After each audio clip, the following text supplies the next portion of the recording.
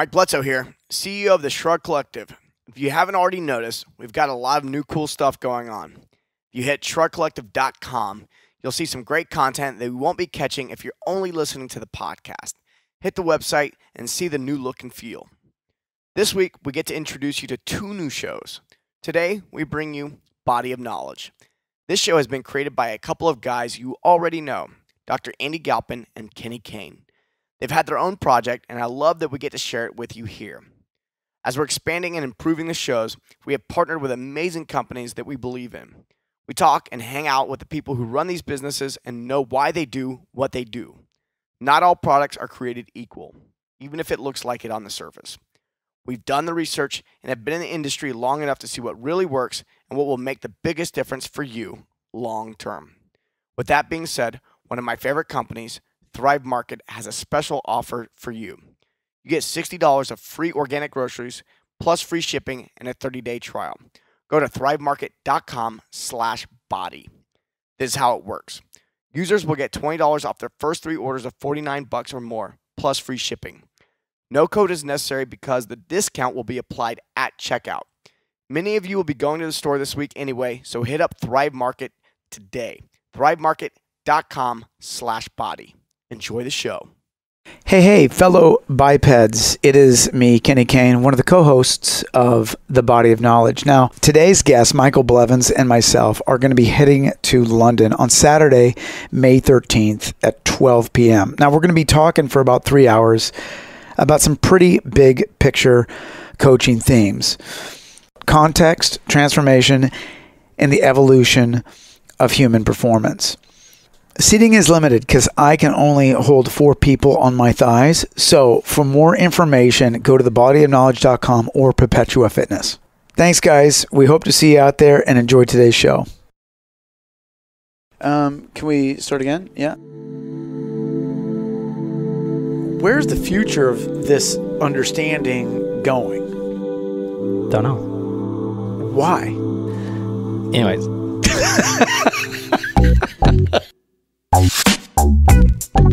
We are not a singular thing. We are built to change. At the most advanced levels of everything, it comes down to fundamental basics. These are general health practices that every human should be striving for. It's candy madness. Scream if you like candy. I don't know where that came from. I wasn't listening. I was just thinking about that. He's gold, yeah, man. he's good. So The good. guy So just funny. spits gold, man. Yeah, so you're living up to Jack Osborne. Nice. Yeah. Well, You got your own thing, dude. I mean, if I was I'm more like the person, dodging clubs like a seal, but maybe a walrus. People appreciate me, but not enough to save me. Enough to be like, oh man, that's too bad, but not enough to actually do anything. yeah, because walruses aren't cute. Right. Yeah. Yeah. It's the whole good looking thing. You gotta have that up on you. So Jack is lucky. Jack gets to be a cute animal. Good people, if you're just tuning in, this is the voice of Michael Blevins. He is Henry Cavill's trainer. Henry played Superman most recently in the Superman movies. So welcome, Michael Blevins, to The Body of Knowledge. Alongside me is, as always, Andy Galpin. Michael, you've had a very interesting story to becoming Superman's trainer. As it were, at one point you were a hairdresser turned semi-professional road cyclist, turned many other things along the way. Your path is, I would say, very unique, and I'm very excited about having you on today to kind of talk about your road to getting to where you're at. So, first of all, what is going on in all these superhero stories, and where are you going to be in the coming months and years? Well, I mean, in the movies themselves, it seems like all of them end in some kind of apocalypse hell, and I have no idea how we rebuild that many cities before the next one, but I don't understand the logistics of it. Not your job, though. Not my job. I let them destroy things, and I tend to build things. It's really interesting because there's definitely a precedent set for what a superhero looks like. And it's not what we see even in fitness magazines. It's what people drew in the 50s and in the 60s. Like it goes beyond what we know like humans were capable, and we had to live up to that expectation. And I think that that in itself had made the problem solving of making a superhero match what our ideals are and hit the standards really, really high. And that process it's interesting, but the components to it, I think, are really misguided in what most people think. What we recognized in doing this thing is that most of the components that go into making a superhero or the person can do it, we have to actually start with a foundation of like a mentality to be able to accomplish these tasks.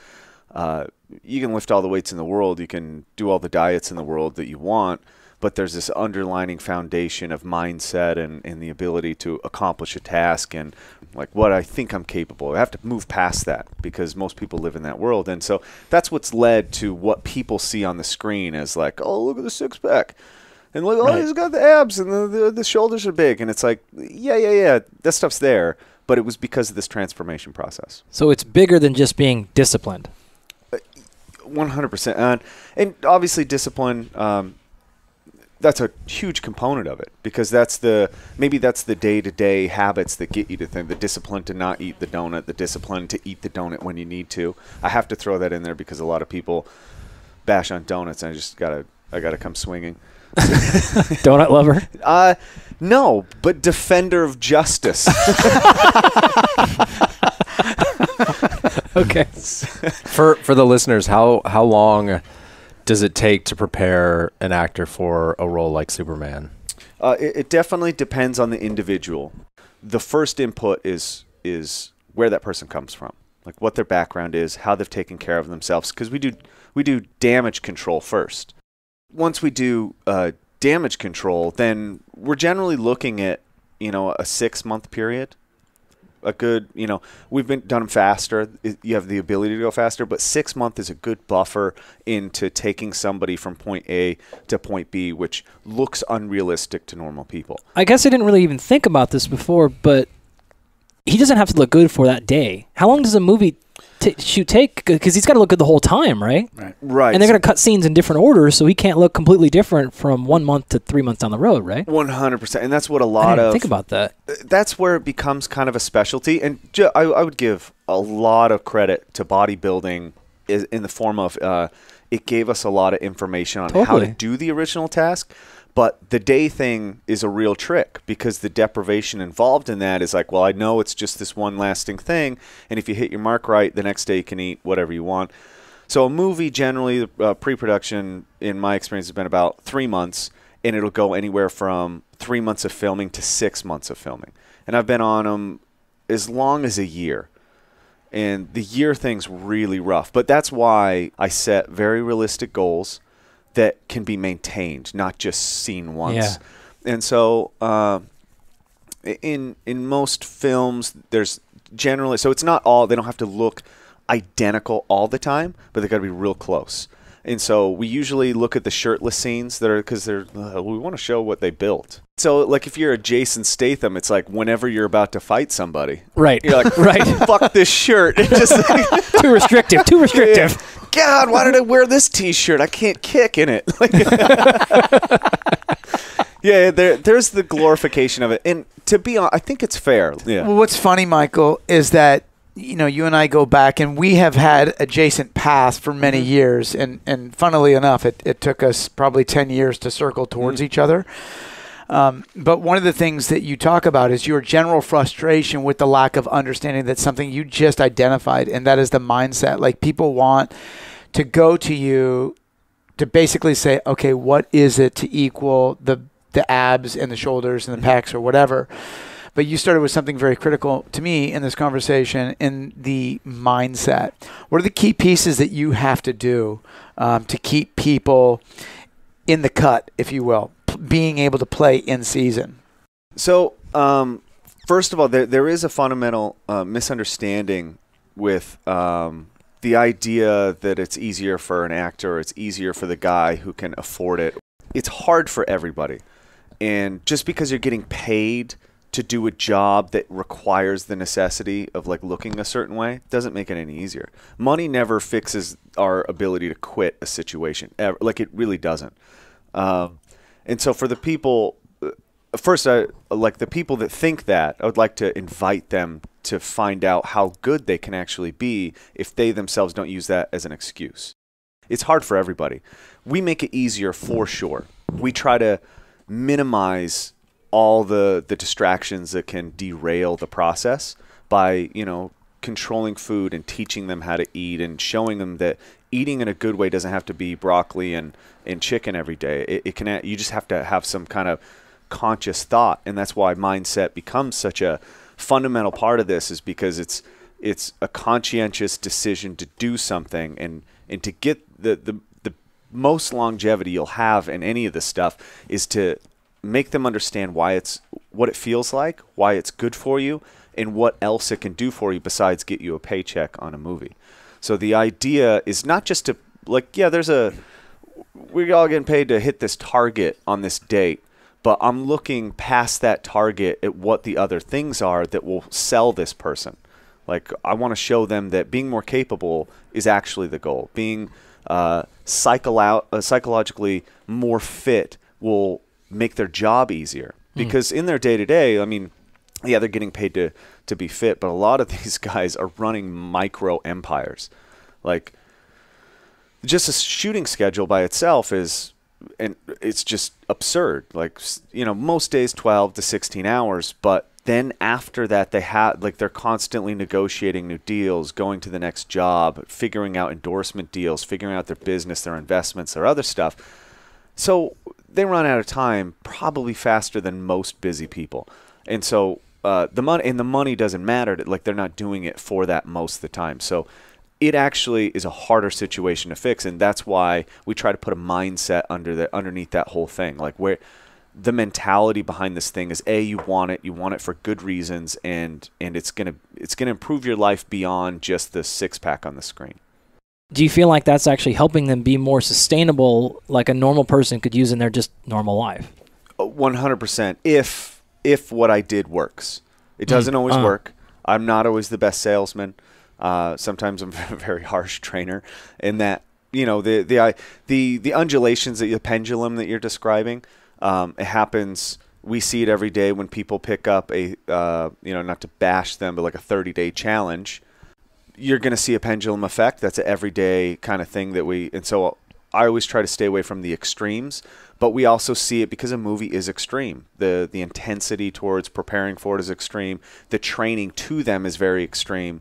The dietary stuff, all that stuff is just waiting to swing back and forth. We're not immune to that, but what we're really trying to do is minimize it and show people that in a general basis, if you take care of yourself on the day-to-day, it'll be easier for the next one. Yeah. And that's what we've seen 100% and we've seen both extremes to it. Guys on the first 300 that came back to play in the second, the movie, the 300. 300, yeah. Right. When they came back, there was some, all right, it's been 7 years. Like, how did you treat yourself? Oh, shoot, yeah. Not everybody's a Spartan. And they've gone through the process. They knew how hard it was. It was so hard on them that they saw this, like, I'm never doing that again. And it's like ingrained in them that it's so difficult.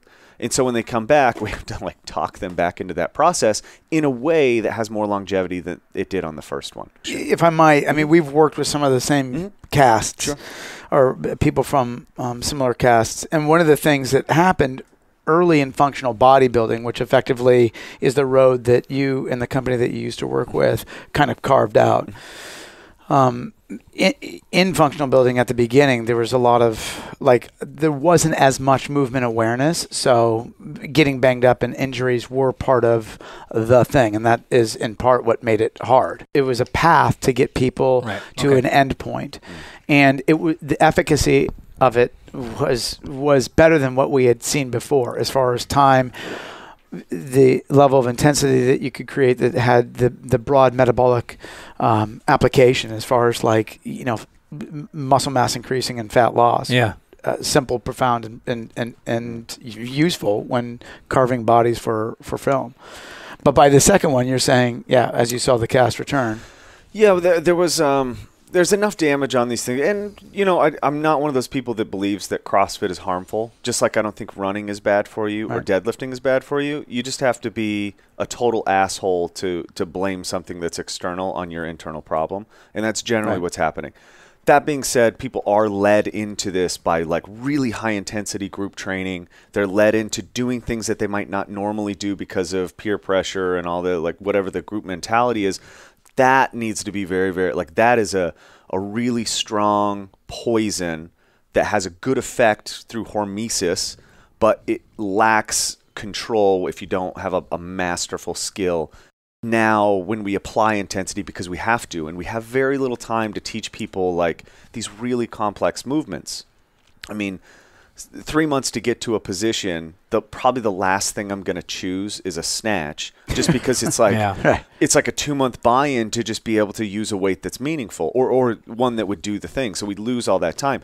But we do we take the rules from that movement and take away all the things that might cause harm, and then we try to apply that to something simpler with safety nets. So how it looks is, if I want to implement a snatch, well, I'm looking at like full body movement, quadrupedal movement. I'm looking at things that aren't going to fall apart under fatigue or load. So I start ending up looking like I'm using a machine like a Concept 2 machine to mimic what multiple snatches would look like. I've got almost triple extension. I've got all these mechanics that are very similar, not identical, obviously, and they lack a lot of the same physiological. And we're not going to make them as fit as we'd like to because there's no balance, there's no real coordination. Yeah. But we're getting the fitness kick for sure, and we're getting the metabolic function. And you're never going to hurt somebody on an Airdyne. Right. Go for it. Like, go all out. And I could tell somebody, go all out. But if I tell, a group of 30 stuntmen who are all snatching at the same time, go all out. Fuck. Right. That's a subtle but really significant I think distinction that you just made, because again that comes back to functional bodybuilding. And functional bodybuilding, I think loosely as I might define it on air with you or off air, would be the absence of basic proprioception, balance, accuracy, some of those skill biased things that just take neurological adaptation. So Michael, you didn't start as a super trainer. You've evolved into a super trainer, and your roots continue to interest anybody that's ever read anything that you've done or anybody that knows anything about your background. As a starting point, you were a hairdresser that said, I'm done with hair, I'm moving to bodies, ish. And then you went from basically hairdressing to Jim Jones. Is that right? Correct. Yes, yeah. Correct. What was the catalyst? It was, if I was going to, narrate what it was, looking back on it, it would be different than what it was at the time. But looking at, what caused that, it was just a love of being able to be part of a process of change. I was a hairdresser, but in the sense that I wanted to be the best hairdresser you could be. Like, I learned from Vidal Sassoon. I went to like the best hair academies. I learned, constructive, really skillful hair cutting technique. When people talk about getting their hair cut, this isn't talking about like, I went down and got a trim. We're talking about it takes me 2 hours to cut triangular graduation and make it perfect, and that skill took me 8 years to develop. So I developed this really, really, really precise skill. And what I noticed is that training and hairdressing are basically the same profession. People get their hair changed, not just because it's, I want a haircut. Women specifically come in, they want to change their hair because it can't change their life. And they need help in order to change something about them because they can't change the thing that's deeper seated. They hate their situation, they hate their job, their husband sucks, whatever the thing is. And it's my job to comfort that person and let them, like, hey, let me take you on a journey. We're going to talk about it. I'm going to give you a glass of wine. We're going to change your hair. You're going to look fantastic when you leave. And then you're going to feel like you made a change. It was totally superficial, though. The conversation was great. The people are great. The interactions were really genuine. But the results didn't equal anything that I could appreciate after 6 weeks, and the hair grows out, or she goes back to a life that's completely mood of any like any change, any real change. Another great experience was on the first Man of Steel. I got to work with Antia Trow, who played the evil, I can't think of the character name now, but she was an amazing, like, East German girl, amazing attitude, gymnastic background, but completely terrified of weights. Because her gymnastic background gave her the appearance that Hollywood likes to shame people for. So on one of the tricks, one of the tools that we use is self-imposed limitations. So one of the basic movements that's really good to show new athletes or new people an experience is using a deadlift, because it's technically pretty easy to kind of at least be a novice at. So for her, it was a slow build to get her to pull heavy weight. And heavy is relative to what she was capable. But we learned often that she was very good at counting. Like, she would know exactly how much weight is on the bar. So I started just stacking a weight, putting a weight in, stacking away at 15s and 10s and this, until we work up to a weight that would have been maybe a new personal best for her. And she knows it. So she goes to pull, hovers for a bit, and then just quits, right? And then she, like, kicks the ground. She's like, oh, puts her hands on her hips and looks at me like, I know you're an actress, but I'm playing my role as somebody who's really concerned with her journey, because that's my real role. Like, I want her to develop. She doesn't need it to play Feora or whatever her character was. But I need her to get this to show that I can do my job correctly. So I go over, I take off some plates, I put smaller ones that equal the same amount. And then I'm like, all right, let's get you some confidence. Let's pull this thing, and then we'll readdress the one that failed. She's like, okay. Goes to the bar, pop, pop. You know, hook, goes right up. She looks at me, and I'm smiling, like bigger than you can ever see, and she's like, fuck you, you tricked me. She knows, because it's the same weight. Yeah. She weighs the same thing. She sets it down, and she has this moment of like, I can do something that I'm telling myself I can't. Like that's a positive feedback loop that was taught on top of failure that will lead to another failure eventually, but you'll be able to go, okay, what was the thing? Like, okay, I didn't do this. All the lessons of the first thing will carry through. What I recognized in the moment was like, if I really want this to stick, I'm going to erase the whiteboard, and we're going to sit down and have some coffee and talk about how that felt good. And that's going to be training. It really mirrored what I loved about hairdressing. Develop a skill, cultivate that skill to the highest ability, test it, you know, do this process, and then rearrange the rules so that skill makes you a phenomenal expert in whatever you're doing, whether that's punching people in the face or changing somebody's hair. So when people go to a hairdresser and they tell the hairdresser what to do, that's a fucking fast food person. Like, that's a clerk making a thing that's on a menu. That wasn't me. I was tailoring a thing that fit, you know, and it sounds really dumb, but their bone structure, their head shape, their hair color, their texture, all this stuff went into. So when you sat down with me, I charge enough that you ask me what I can do for you. Like, how can you help me change? And so when somebody sits down, I look, I get to know them a little bit, but there's a key moment where if I'm standing behind somebody, we're looking eye contact in the mirror, and I can just touch their shoulder and reassure him that I'm going to do the thing that they want to get out of this experience.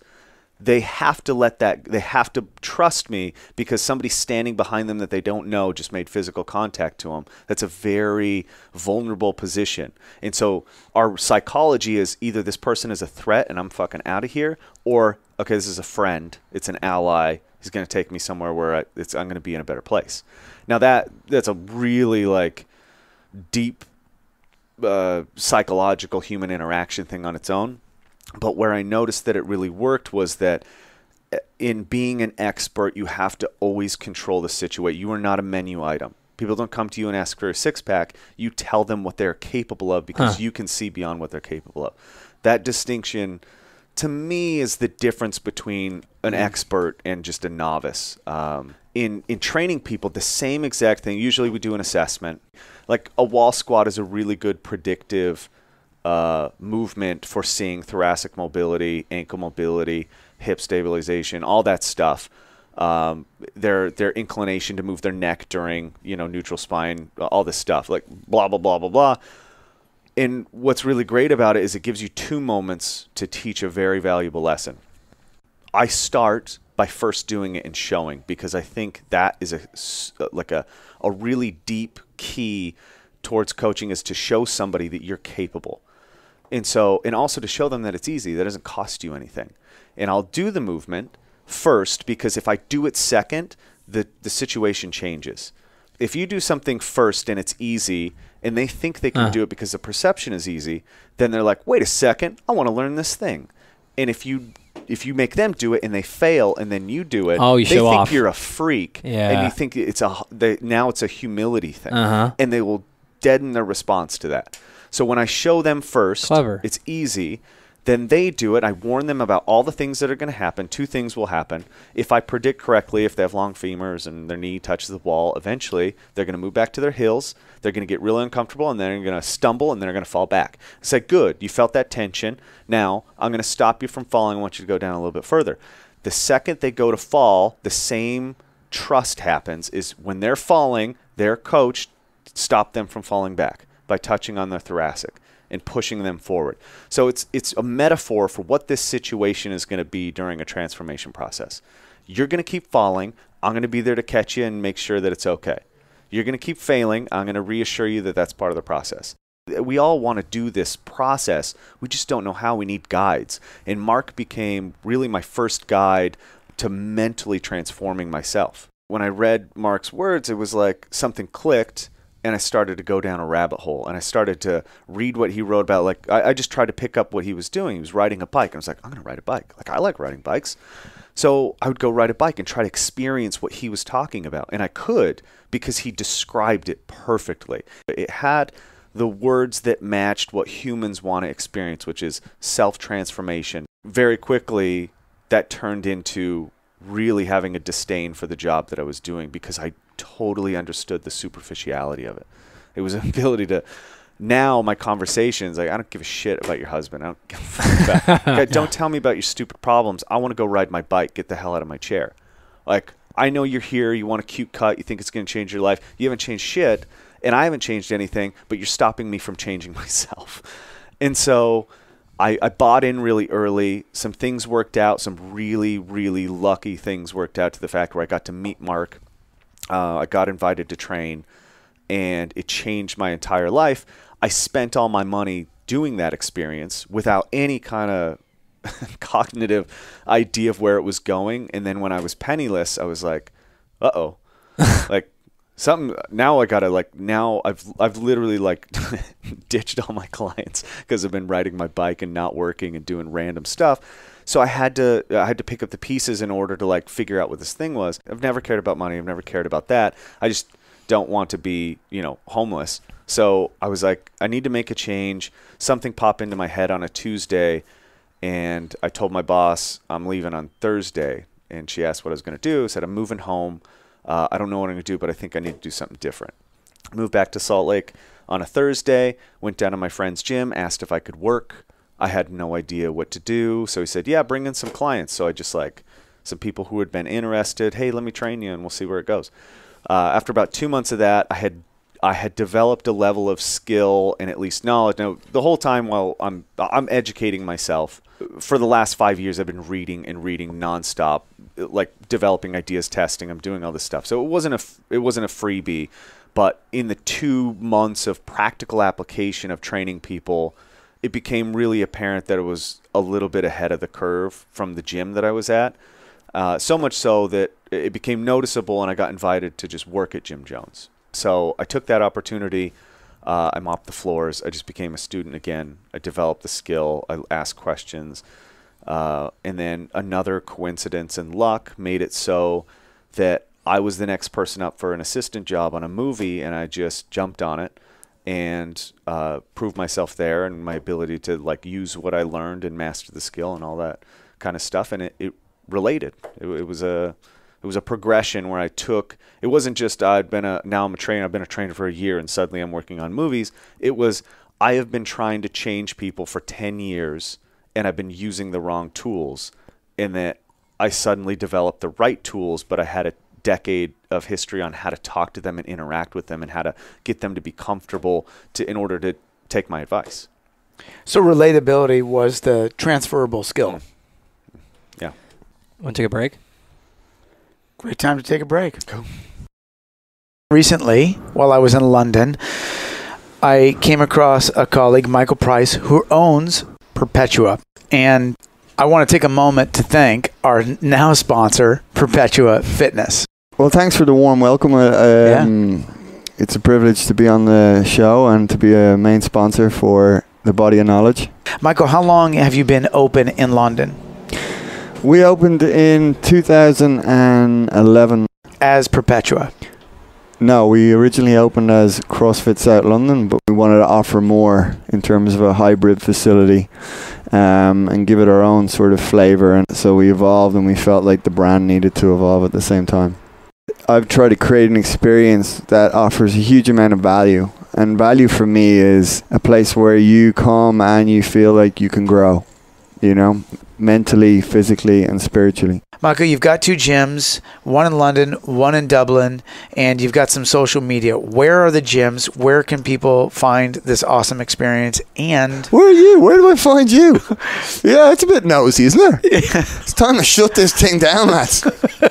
I've got no more information for you. You know what I mean? On the first Man of Steel, I got to work with Michael Shannon, who is by far and large probably one of my favorite human beings I've ever met in my life. Funny that he plays the bad guy. Totally. Yeah. I don't know anything about celebrities. Who's that? Michael Shannon, he was Zod in Man of Steel. The bad guy. The bad guy. There you go. Yeah. His personality is so great for this stuff.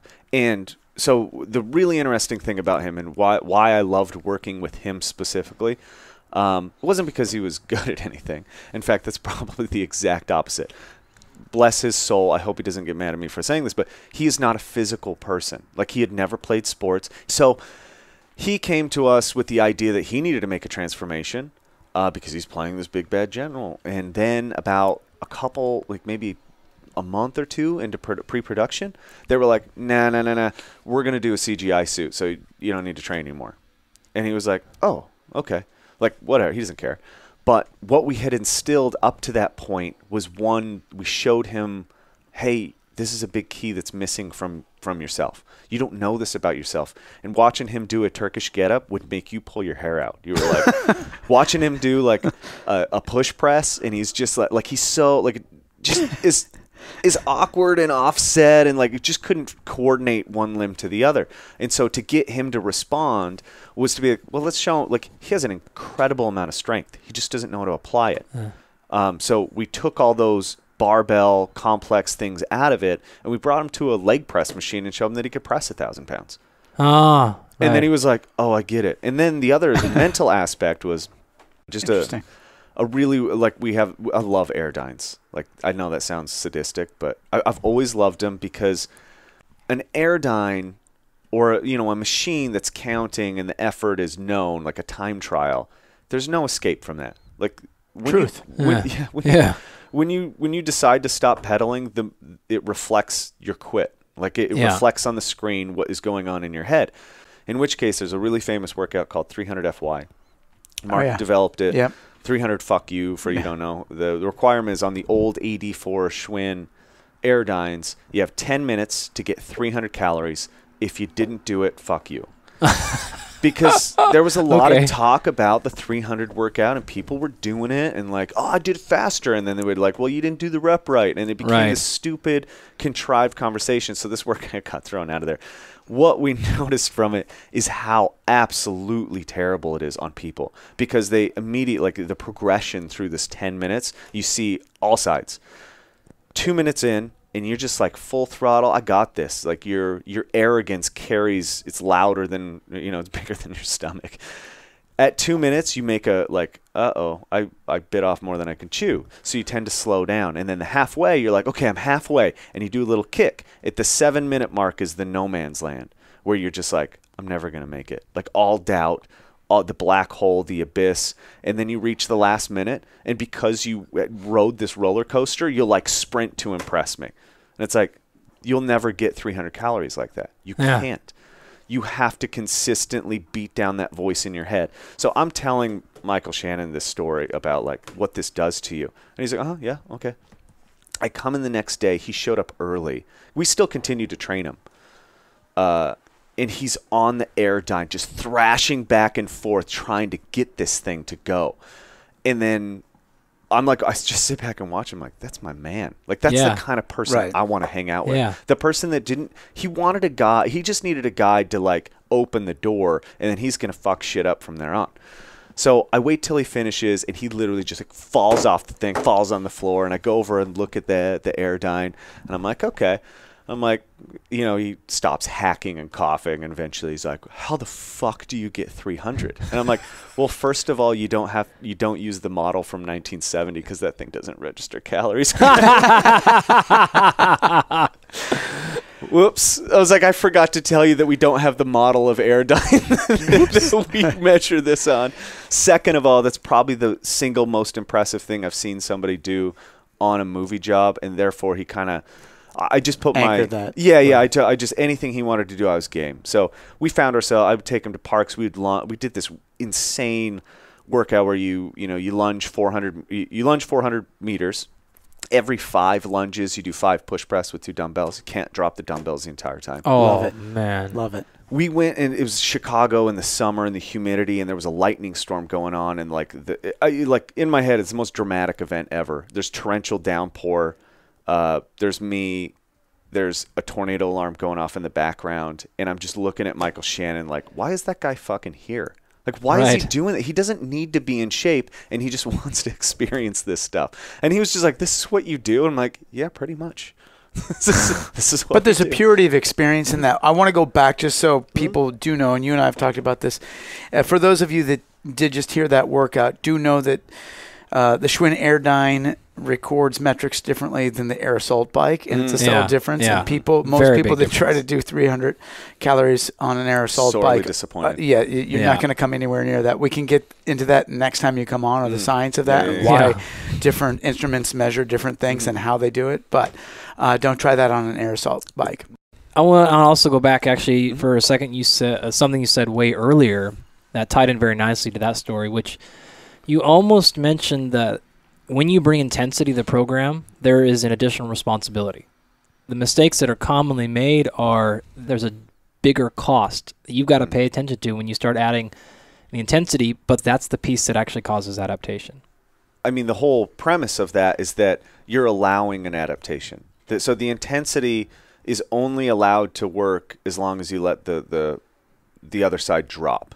So how do you make that balance where we get enough to cause adaptation, but we don't put ourselves into dangerous, irresponsible positions?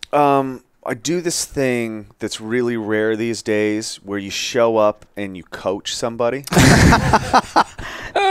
Anytime you can talk somebody into doing something they don't want to do, you're a coach. That's a wrap. See you next week. In all reality, I'm very, if I have a structure in my head of where we need to go and I know the stimuluses that need to be applied, I don't ever want to dictate on the day what the right stimulus is until I see the reaction. Because coaching is a reactive skill.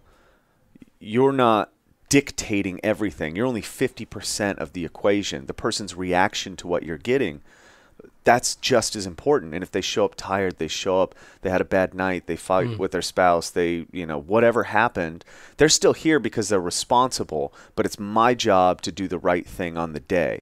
I teach 2 lessons to people, the first of which is a very long road of learning to not be lazy.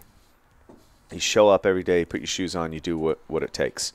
The next part is learning not to be an idiot. Not being lazy, like, made me drop 50 pounds or made me qualifier for regionals. And then people have this ad hoc, post Proctor hoc problem where they're like, if I do this, it does this. Therefore, they just multiply the problem. But we've known for thousands of years that by, different parables, that's completely untrue. Like the camel that gets you to the house is not the best thing to get you in the house. Or in the military, like the vest that saves you in the forest will kill you in the water. Right. So just because you went hard and it changed your life doesn't mean that going hard all the time and being late, you have to, there's an adaptation there where you're like, man, I got to think about this thing differently. There's something that comes from like the pieces that you pick up aren't taught. Like, no one teaches you that. And I think I had a lot of latitude as a trainer, even at Jim Jones for the most part, to construct situations that really tested that boundary. And yeah, for the most part, it was haphazard, and it was like I learned my skill through a very brutal way of failing. Like, I failed to get anybody anywhere for a really long time because I didn't notice. Oh, like, they're just weak. They're just quitters. They don't fit into my mental complex. I needed to pick up my own pieces, which weren't picked up at the time. To learn this stuff, I was in the middle of a really devastating, like, eating disorder that thankfully I pulled myself out of, but it could have easily never succeeded. Like, I was told, hey, if you want to work here, you got to do the thing for real. And if you want to do the thing for real, you got to ride bikes or do the thing, because that was my thing. But oh fuck, I got to get lighter. So I'm like a 195-pound human being trying to weigh 175. At 6'2", trying to race bikes, failing miserably, eating 1,600 calories a day and riding my bike for 4 hours. God. Just withering away. My fucking nails quit growing. My hair started falling out. Wow. And in the meantime, I'm like, you're fucking weak. You're this, you're that. I am Jack's ironic sense of self. Right. And so it clicked, and this isn't a play to say how important my wife is to me, but before we started dating, like, my experience coaching her was probably the single most important thing that I ever saw coaching. And it came from me playing games like I do, like psychological warfare games. I got inspired to come up with a workout that would let people experience failure at some point. It's like a 10-tier mountain, and each level that you go is a pass or fail. Now, I was very specific about what that individual, where their competency was on finishing an event. Like, it would go between an hard aerobic event to like a isometric hold, or like on a plank or something. So I would switch back between different modalities to test, and I would put them right on the line where they had to push past where they think they could on every single event, and then a rest period, and then the next thing, and then a rest period, next thing. So there's 10 events. The second to last one was probably the hardest. It was a 10-minute rack hold. Oh. Just standing. You can walk around, you can stand, you can do whatever. You just got to hold on to those things, and they can't leave your shoulders. Oh, wow. So at any point, if anybody fails, you're not even allowed to talk to anybody. You get your shit and you leave. And they're like, okay. And people know me that I'm like, okay, I'm a serious person, but I also like to joke, and that stuff's kind of funny to me. And so they're like, yeah, we'll play those games. I act like an asshole. I was an asshole, but it was in good camaraderie. Right. So I explained the rules, and I'm like, you have to earn your right to see what happens. Like, you can't just like quit and then like be the guy who hangs Experience out. other people's glory. Exactly. You can't be a part of the ride unless you fucking don't quit. And so that was the idea behind it. So the whole morning I'm throwing this at my clients, and everybody's failing. Like, nobody's making it through shit. They're failing all over the place. And Erin was my client at the time, now my wife, but at the time my client, and we weren't dating. She thought I was gay because I was a hairdresser. And she gets to like this second event, and she's a tough girl. Like, I know she's tough, and I give her really good. She blows past the first one. She's on the rings doing a forward-leaning rest thing. It's only a minute in. I think the time she had to make it was like 2 minutes and 30 seconds or something, unbroken plank. And I look up at the clock, and then I look back at her, and she like was touching her knee, and then she's like adjusted her hand and then went back. Like, what are you doing? She's like, oh, I just needed to adjust. And I was like, get out of here. You quit. And she was like, no, are you serious? I'm like, yeah. There's the door. And her eyes just welled up with tears. Like, immediately she was just like, well, I didn't know. And I was like, well, you didn't listen. And this happened for about 2 minutes. So I was like, seriously, the door's right there. You're interrupting the process. You got to get out. I didn't care about I never once was like, I need to get the money. I need to make more clients. I was like, I need to fuck with people and get them to see what I see about this stuff. And so I risked everything, my own income. And I felt it. I was like, oh, that was a bunch of money that I just lost. Like, that's going to hurt. But so be it. Like, she wasn't tough enough. And so the next people fail, another girl fails, and like, I'm like, I just can't, like, I didn't have it in. She's bawling in the bathroom, and I didn't at that point have the gumption to like be like, you gotta get out. So she comes out of the bathroom, the other girl who's bawling, and she looks at me like ready to be coached. Like, pick me up. And I was just like, I don't know how to do that part. Fuck. Like, get out of here. Like, it literally was like something's wrong with this, like, system. So about an hour after that, like, that was the morning sessions. About an hour after that, I get a text from Erin. And she's like, I got to come back and do it. You got to let me do it again. And I was like, no, that was the deal. I'm like, I haven't learned any fucking thing yet. Yeah. And I'm just like, no, that was the deal. Whatever. I'm going to just be like, you can not come in. You can, I'll invite you to the next session if you still want. But that was that. She's like, no, seriously. I'm like having a fucking breakdown mentally. Like, I don't know what's wrong with me. I just need to come back and do that thing. I'm like, oh yeah, this sounds like I'm like on a suicide watch situation. So like I let her come back into the evening classes, but I'm like, it's going to be harder. Like I'm going to give you harder things to hit because that's the only way that it makes sense. It's not fair to everybody else. And so she's like, okay. So she comes in, puts it back down, gets on the Airdyne, starts warming it up. I give her the things. She just starts fucking plowing through them. Like they're nothing. Like I'm the worst predictor of fitness on the planet. She gets through the 10 minutes of rack hold, drops a kettlebell, and so your score is dictated on how many snatches you can get before you drop the kettlebell. So whatever that is, if you don't get to that point, you score nothing. But the second, you go 1, 2. So she's swinging, and I'm just like watching in amazement. Like she's not fucking quitting. She's on like rep 120, rep 130, rep 140. The fucking skin comes off her hands. And blood starts like literally on every single one. The whole thing is like dripping. I'm not going to fucking tell this girl anything. She's on a mission, and whatever I say, she's going to like throw that thing at me. She gets to like 217 and drops the fucking thing, looks at her hands, and then grabs her bag and fucking leaves. And I like sat down and I was like, I think I did something. I think I created a scenario in which somebody was able to recognize a need to change. So, and that was a teaching moment for you. For me, she was capable of that. All it took was like a spark, and then she was on her way. I didn't do anything there. Like, so that was the moment of we call that kind of coaching leverage, where there's a sort of shift in responsibility.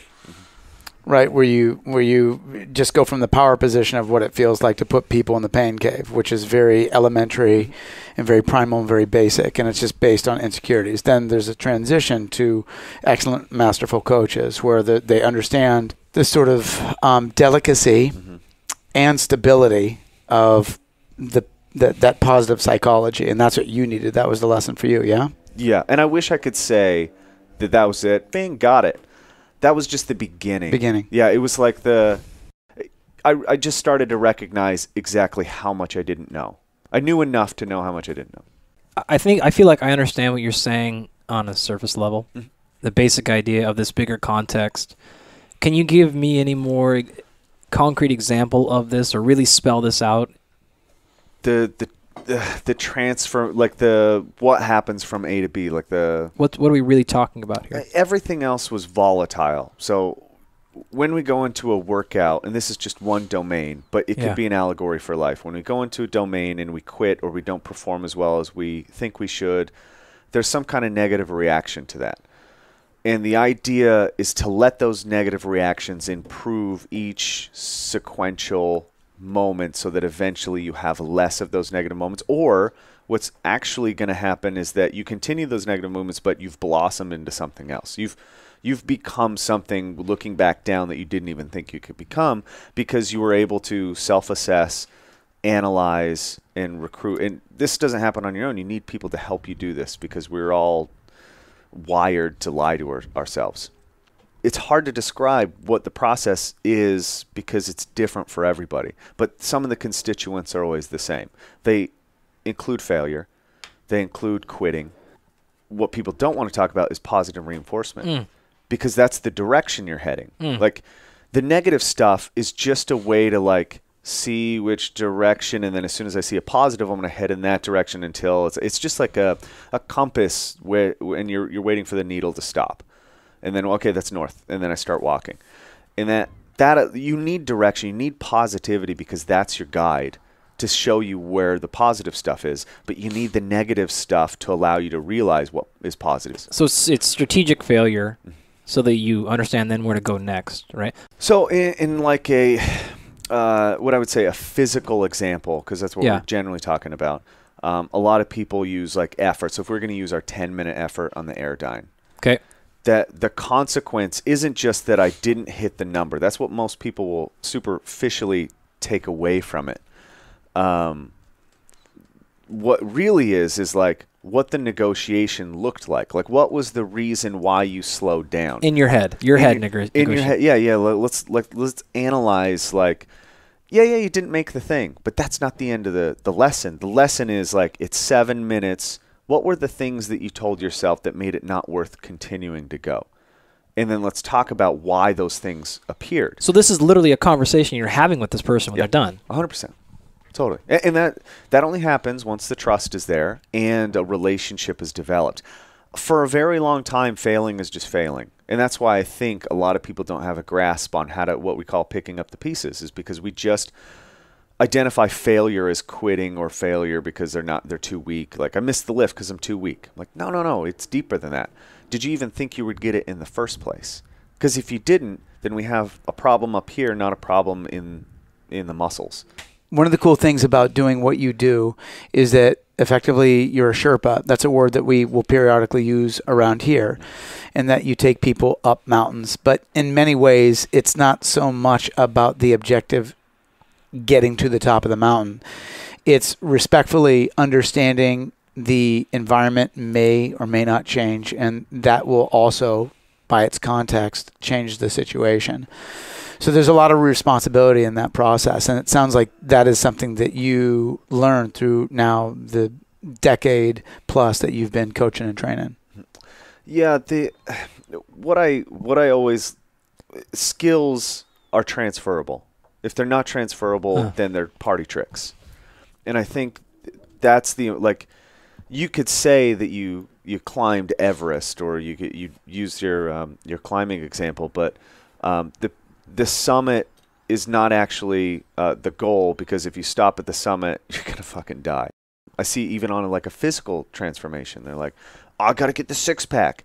Well, the worst fucking part about achieving that isn't, maintaining it or staying around that area. It's actually realizing how unimportant that was. Yeah. And then the reflection on the way, the dangers that you faced, the lessons that you learned along the way that led to that thing, that was the lesson building.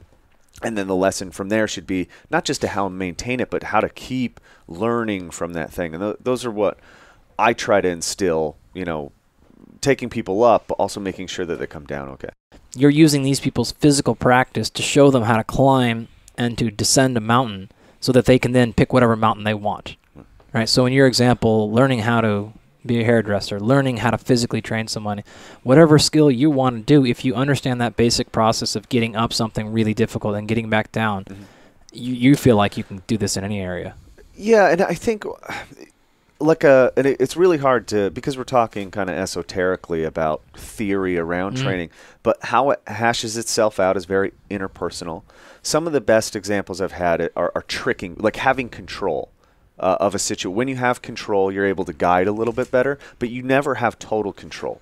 So for your example, like a Sherpa, I have the right ladder to cross the thing, or I have the right rope to show you, like, hey, this is how you do it. You have, whatever the equipment is with me, the tools to accomplish the task are with me. I just have to implement that in a way that gets you to realize how important that tool was. In the university education, we can't cover any of what you just said. There's nothing like that. And I don't think people really understand when they look at these celebrities or they look at celebrity trainers like you, right? Yeah. Which is a term I'm sure that just drives you batty, right? It does. Makes your skin crawl. And they think, oh, what is he doing? What's his workout? What's his diet? If I do the workout and I do the diet, I'll get that result. Yeah. And I think your demonstration here has been pretty clear that is a portion of it. But that's only the entry-level information. Yeah. Well, and this, talking to somebody who's very highly educated, obviously, and it's always kind of like a asterisk by my name when it's like, Michael Blevins, and nobody knows what to call me because I don't know what to call me. Like, I don't call myself a coach. I don't call myself a trainer. I generally jokingly, but with a little bit of honesty, call myself a self-assessment analyst. Like, I always pick up on whether people are able to view themselves like how they view them, like how they should view themselves. And that's how I title it. But I don't have any certifications. I don't have any like formal education. Although I love education, like I'm in love with the process of learning. I just took that and just tried to teach myself and learn from other people. So a question I get a lot from people is like, what certs should I do? Like, how do you become a trainer? How do you do, this question comes up all the time. And first of all, I don't know. It's luck, a lot of it. But if I was going to add constituents into what made up what I do, it's showing up and being valuable. So doing something that somebody finds valuable, and you'll find people that can give you opportunity, and then be ready to take that opportunity, like drop whatever. For me, I've always cleaned. Like when I would go learn from hairdressers, I would just start sweeping hair, handing them foils, cleaning up their mess, getting ready for like doing the laundry, doing the towels, folding towels. I didn't want to be the awkward person standing in the background.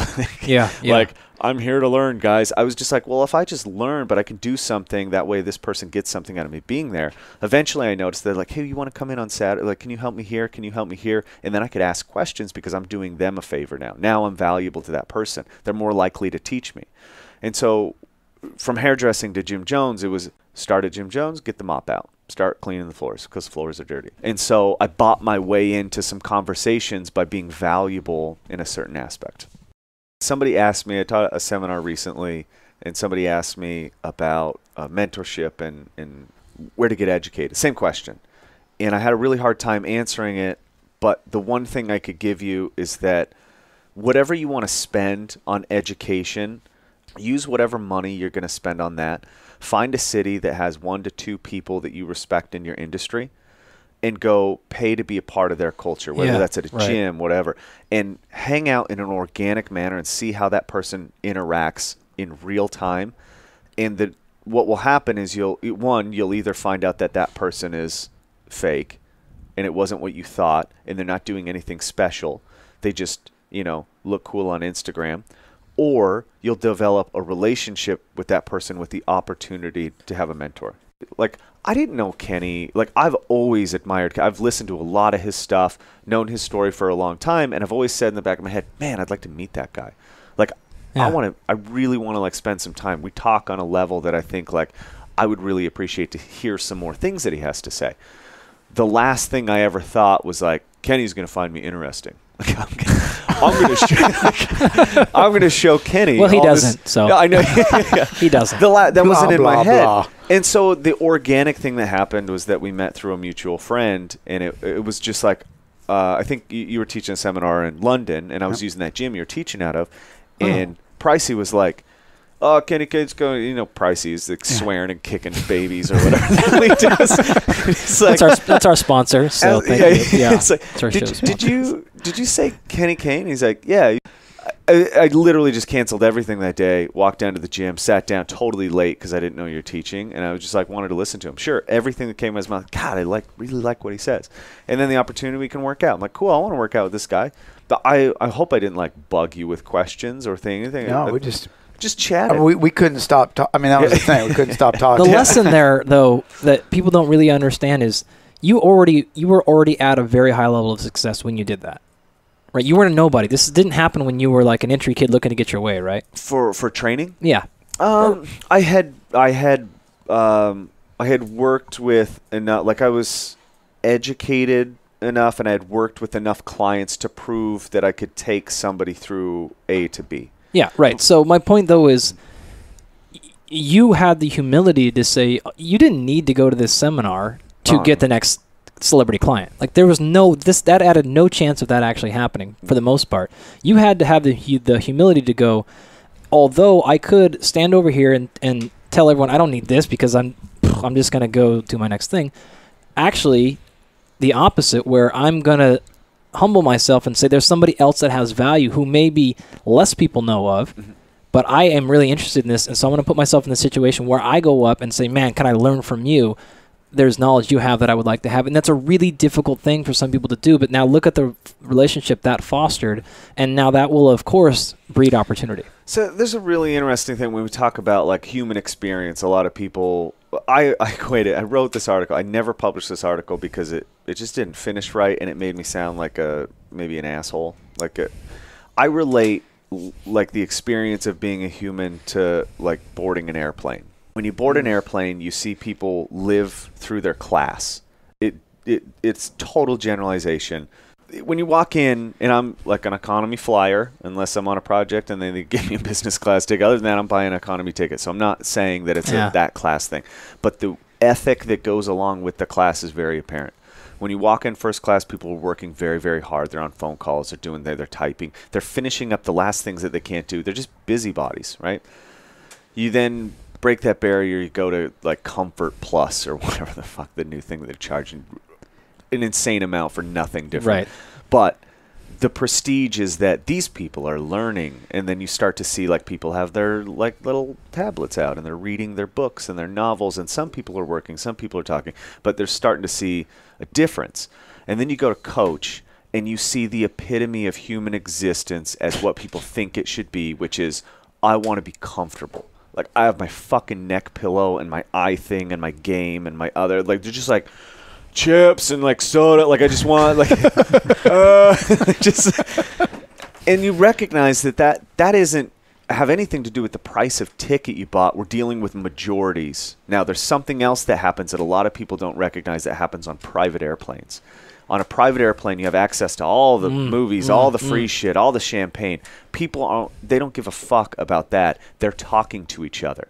Which shows me that if you had the most money possible to experience life, what you want to experience is human connection.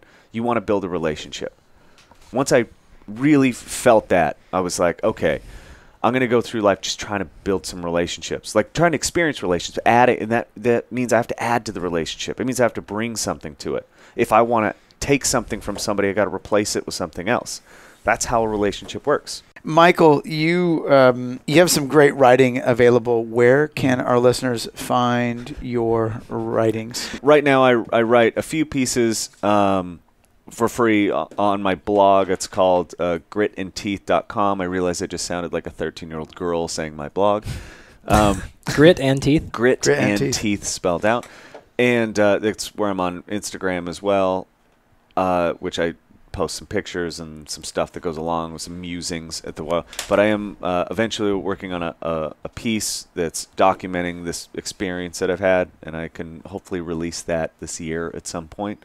So all that information will be found when it is available on my website and on Instagram. And I should just say winter is coming.